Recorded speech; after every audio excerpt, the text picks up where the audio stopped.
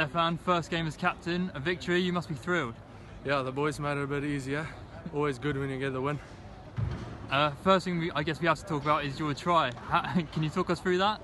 Normally I only get to the 5. Andre always joked with me, so it was good to get over the line. But after that the lungs were a bit stuffed, but yeah, happy to get over the line. You must be so proud of your team today in attack and in defence especially. You guys were phenomenal. I thought we showed great character in defence especially.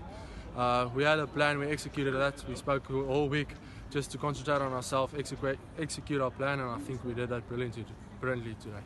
2 games in 1 week for you and interception try. How are you feeling?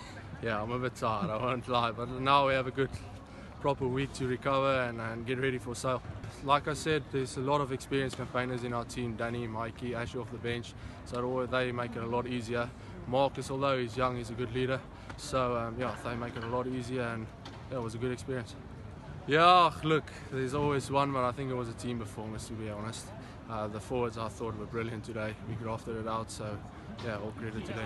You mentioned the forwards, a debut tonight for Wilco Low. How did you find playing behind him? Yeah, awesome. He makes it easy.